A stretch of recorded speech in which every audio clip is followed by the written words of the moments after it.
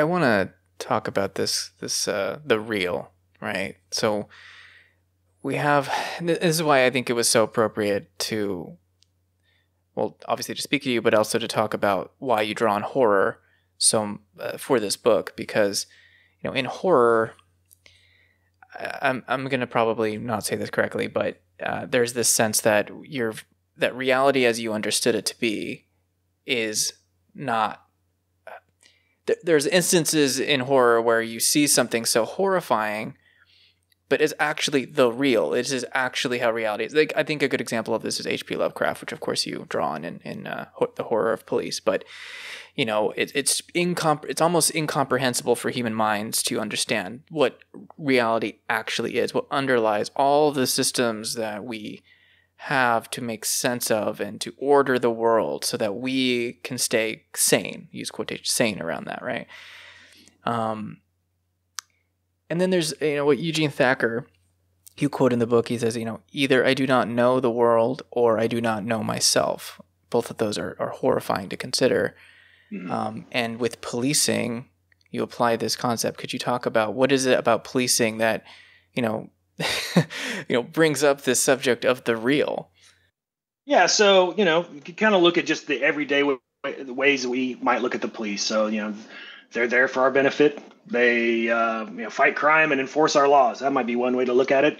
You could be a little bit more critical and talk about their history and how they, grew into what they are today. First and foremost, to protect the property rights of wealthy people and including black slaves in southern plantation colonies, things of that nature. So we could look at those things more critically. But then, what I try to get at in the book, and kind of this is the core of what I was trying to actually understand myself, is there's something else behind the police, that if we understand it, we can also understand a little bit more about the world we live in and our participation in producing that world. And when I say world, I'm kind of thinking ontologically, like our nature of ourselves in the world we inhabit. And so the best way I can maybe explain this is during just after the George Floyd case became public. I always say case, murder became public and was on the news. And I went to visit a family member and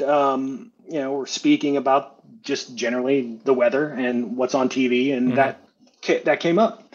And this is a person that knows nothing about police, but watches the news mm-hmm. a lot. And she said, this is an 80-year-old woman. She said, so much worse than all the others, and his poor mother, right? So mm-hmm. in some of the theoretical writing on horror, writer John Clute uses this word vastation to describe the moment within horror texts, but also psychologically, when we no longer see the world in the same way, when we're confronted with something so dreadful, but also fundamentally the true nature of the thing itself or our world itself, it lays to waste kind of our total understanding that previously existed, and now we're forced to create a new understanding because the old concepts and definitions and rules and things that ordered our previous understanding, they no longer make sense. So in her just basic description of witnessing, a broad daylight police murder so much worse than all the others, I could kind of hear in her voice how she all of a sudden viewed her life, her relationship to other people differently. And to me, that's tremendously powerful. It's also something, if it truly does happen, I would imagine it'd be, really difficult to traverse and tangle with. Mm-hmm. So that's kind of the real I'm trying to get at behind kind of this world that we create, not just the police, but, our system of living altogether, all the things that we do or don't do or deny so that we can live comfortably, in our own homes, but also in our own minds, whether it be, trying to bob and weave around changing climatic conditions, a society of increasing cleavage, inequality, perhaps hostility, but then also open violence that is used to secure these things, to keep things the way they are. That part, to recognize that you're kind of complicit in that system, is what I'm getting at. Mm-hmm. I think there's also an aspect to this I wanted to mention, which is in the last chapter you talk about how I was waiting for it almost to kind of catch up to 2020, which was such a tumultuous year. Talking about how, much of the book seemed to have been written prior to that. Yeah. Last chapter, you're like, I'm cloistered in my home or in my office. The pandemic is beginning. You mentioned, of course, the murder of George Floyd, which, again, obviously just so stark, and so many people just saw it's really difficult. Some people do this, but really difficult to deny the horror of that image, of that situation. So I think there was a couple things where the systems as we have them, as comfortable as they may be for many of us, were being challenged. I think the pandemic played a part in that. And then it sort of set the stage for when this extraordinary act of police violence occurred in broad daylight for all of us to see. It almost was like the little thing, it wasn't little, but the thing that pushed us collectively over the edge to where we were challenging the legitimacy of the system. And people then grasp more hardly to the order that they believe in, which is protected and defended by the police. So I just really wanted to kind of speak to that, is like the more it was such an interesting, such a non-word. The year of 2020 was such an experience for everybody. People were holding on more tightly to the order as it was. And it was where we started seeing situations like with Rittenhouse, vigilantes coming out of the woodwork to defend property, like in Kenosha, which led, of course, to the murder of 3 people. Or 2 people, I think it was. Sorry, I think 3 people were shot. Yeah, 2.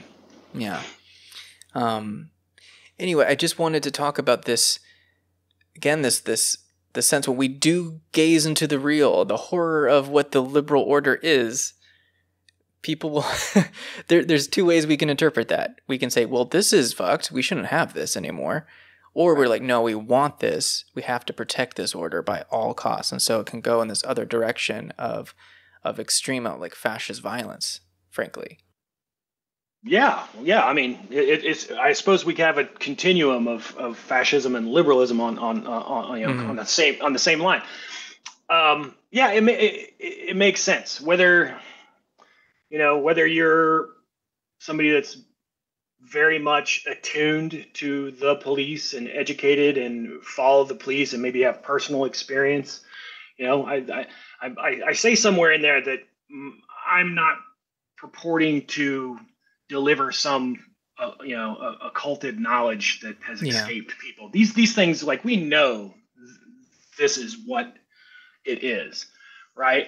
And that's what makes it so difficult to get around. It's because we know it doesn't work. We know they're violent. We know that the entire police project underneath the most banal traffic ticket and the most serious crime is not the threat of violence, but the promise of violence, right? So we know all these things, and even when we see them in their worst, right, we might be disgusted by it, but there is a trap that we can fall back into and recreate, a system of security or a system of order through violence, because that's really all we have. That's all we've ever been offered. Mm-hmm. So even police critics, heavy police critics, this is the problem of reform, right? At the end of the day, they want the same things that everybody else wants. They want to live in a secure environment, to be secure in their body and in their home. Yeah. And to this point, we haven't devised a system to security that isn't somehow in some way dependent on violence. So I mentioned, and these are just anecdotal, but these are my questions about different groups that spring up as alternatives. So the Chaz sector of Seattle, right? Autonomous zone created as a radical alternative to the violence and coercion of police, but very quickly fell back to policing its own subjects with violence and coercion. Yeah. Right. So we might think, okay, we could have done that better, perhaps. There's a few other examples I give in the book, but the Panthers, for instance, and again, I deliberated on using the Panthers as an example because I'm obviously an admirer. I think they're incredibly important, perhaps the most important social movement to emerge in the United States in 100 years. Yeah, but certainly, the Panthers formed in opposition to the violence of the Oakland and LA Police Department, right? Yeah, armed self-protection, but reading the words of the Panthers themselves, after a while, they admit to policing themselves in a similar sort of way with violence and coercion. So I say those things not necessarily to critique, Chaz per se or the Panthers.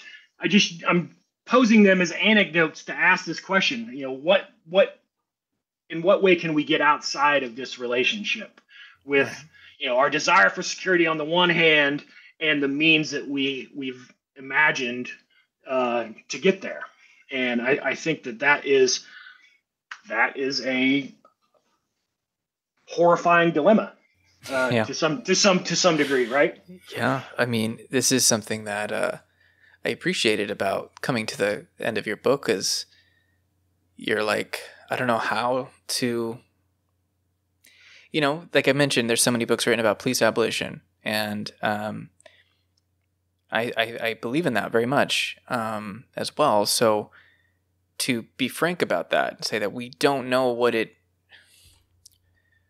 don't want to say that we don't know what it would be like to not have police. What would a world without police look like? Because I feel like the span of human societies, cultures that have existed throughout human history, we've existed without police for the majority of that time.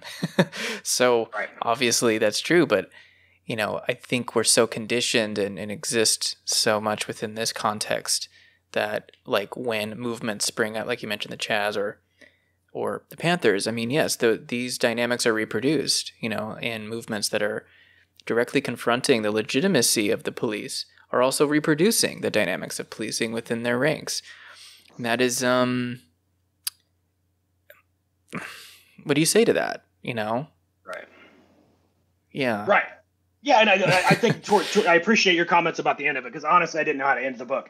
Yeah. And I kind of ended it the same way I ended my last book by parroting James, or borrowing some words from James Baldwin.